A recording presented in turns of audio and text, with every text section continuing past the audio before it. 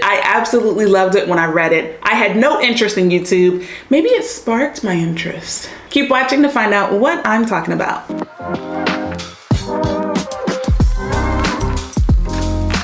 Hey, this is Kyla Denanyoh. So today we're talking about the book, Life's Too Short, because life is too short. Record that YouTube video while you're thinking about it. Do it, do it, do it.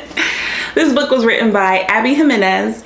The genre of the book is fiction. The theme of the book is romantic comedy, okay? So my favorite character in the story is Brent. Brent is Vanessa's half-brother. And so the reason why he is my favorite character is because Vanessa has this really tragic story, but she is upbeat, she's quirky, she's pushing along, she's making the best of it, right? So you get to see her, you get to see this baby that she's taking care of, and you just fall in love, and you're like, oh, I'm rooting for you, Vanessa. But then Brent comes around, and so you really get to see this different side of Vanessa. You get to see that, oh, she's taking care of the family. Oh, she has invested in his little harebrained schemes before. Oh, she is paying for the house Dad is living in, that the sister Annabelle was living in, and Brent lives across the street. So it's like he's a part of the family, but he's so on the outside that she gets to have a different relationship with him. Brent is a supporting character. Like Vanessa and Aiden are cute, and then you have Grace, but I think you would be missing something if you didn't have Brent, if you didn't have his little comments, his little sarcasm, his little cheekiness.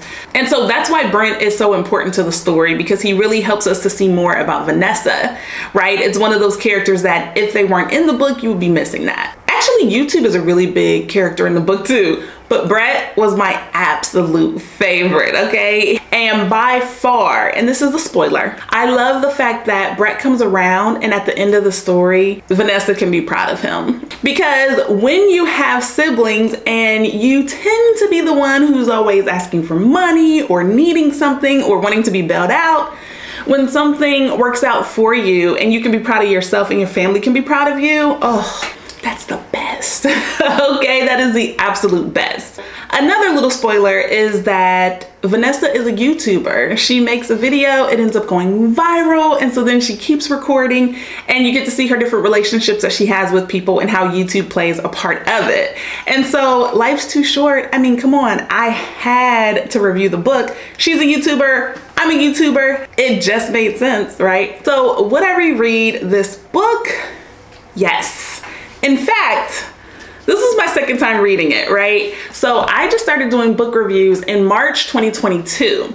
And I sat there and said, what books have you read that you love that you need to talk to people about? And this was one of them because I loved it. I absolutely loved it when I read it. I had no interest in YouTube. Maybe it sparked my interest.